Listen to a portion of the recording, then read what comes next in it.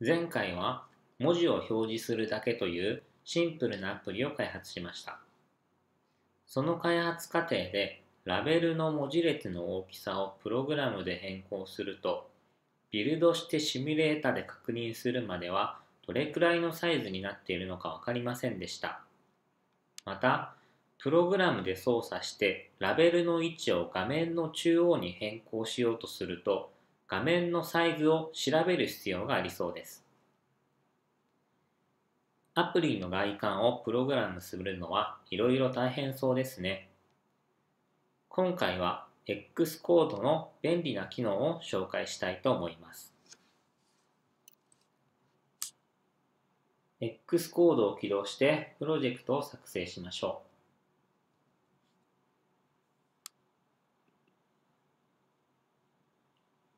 Create a New X コードプロジェクトで新規プロジェクトを作成します。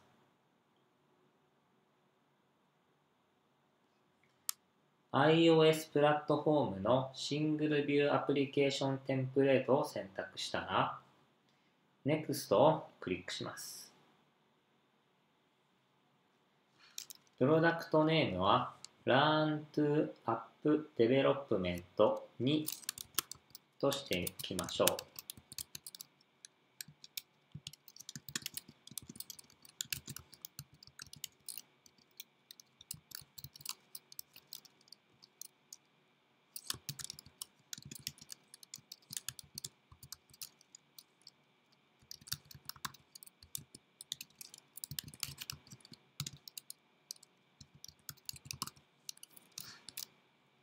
オーガナイゼーションネームには自分の名前、オーガナイゼーションアイデンティファイアには自分の組織名、com.tecl としておきます。ランゲージは Swift、その他のチェックは外しておいてください。Next をクリックします。プロジェクトの保存場所はデスクトップにしておきましょう。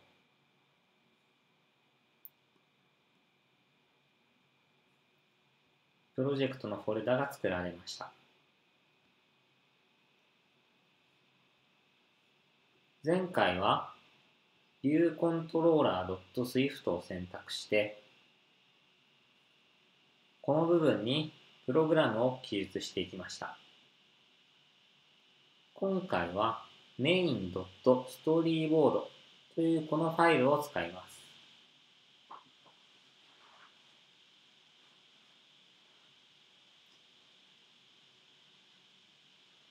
ストーリーボードが表示されます。ここにはシーンと呼ばれる iPhone の画面を表現したものが表示されています。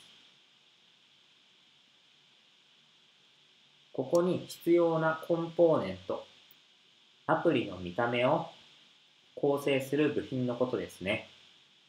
コンポーネントと呼ばれるものをドラッグ&ドロップで配置して画面を作り上げていきます。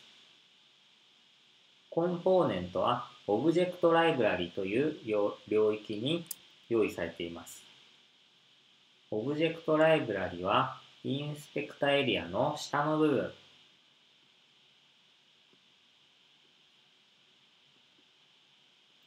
に用意されています。ライブラリエリアのうちの右から2つ目のこのアイコンをクリックすると、コンポーネントがたくさん用意されているのがわかります。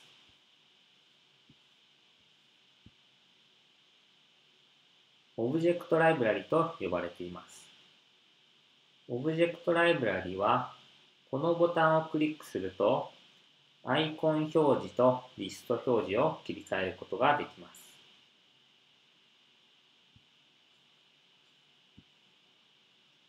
今回は前回と同じくラベルを表示してみます。この UI ラベルと呼ばれているコンポーネントを画面の適当な位置にドラッグ&ドロップしてください。ここに挨拶文を入力してみます。ダブルクリックすると編集状態になります。適当な文字列を入力します。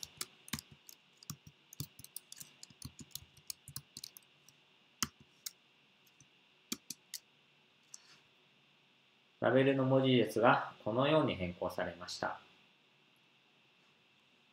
ではこの文字列の色を変更してみましょう。前回はプログラムにコードを記述して変更しましたが、このストーリーボードと呼ばれるファイルは、インスペクタエリアの右から3番目のアトリビュートインスペクターで編集することができます。カラーの四角をクリックすると色鉛筆が出てきます。色を選択する方法はいくつかあるのですが、ここではこの色鉛筆を使って前回と同じくオレンジ色にしてみましょう。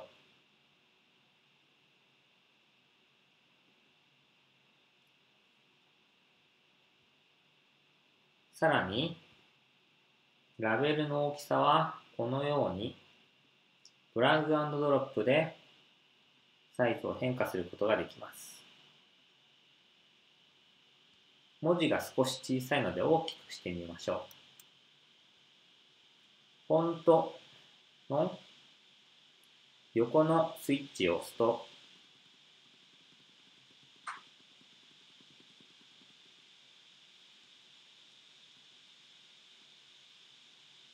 このようにサイズを変更することができます。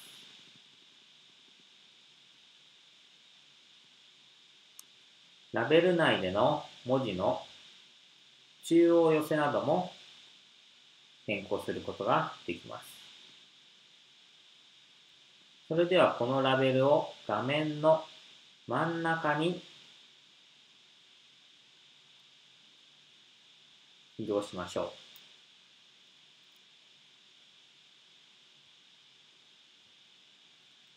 これでラベルが真ん中、そして色とサイズも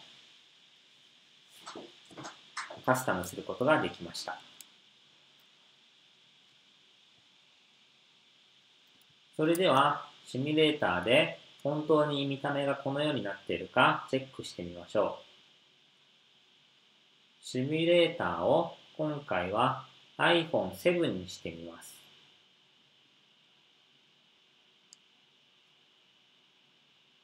iPhone 7を選択したら、プログレスバーが走ります。準備が完了したら、三角ボタンで実行してみましょう。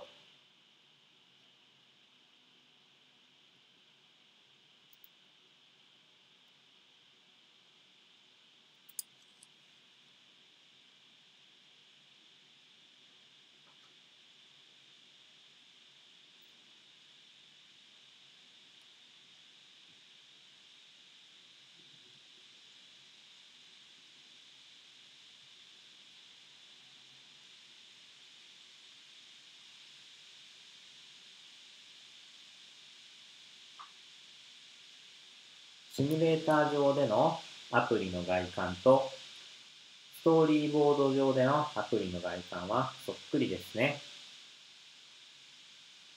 このようにストーリーボードを使えば、アプリの外観のデザインと構築が同時にできることが分かりました。確認したら、シミュレーターは停止しておきます。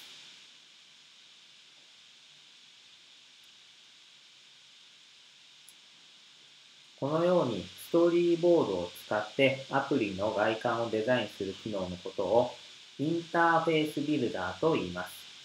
覚えておきましょ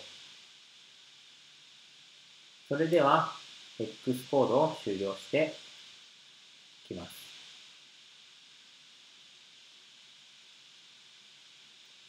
シミュレーターも終了しておきましょう。この動画では X コードの使い方を軸にして iPhone アプリ開発を解説しています。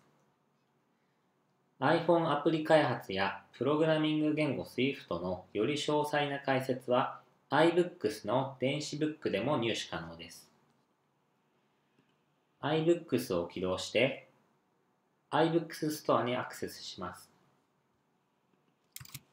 テクルと入力して検索すると、テクル公式テキストが表示されます。ぜひとも参考にしてみてください。